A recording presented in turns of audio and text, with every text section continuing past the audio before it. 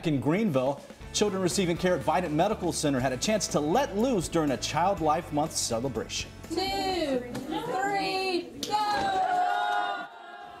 Patients tossed jello at their doctors and nurses. Today's activity gave patients a chance to see doctors in a different environment. A row of doctors sat and waited for each child to take their turn and throw jello at them, something both the kids and their providers look forward to.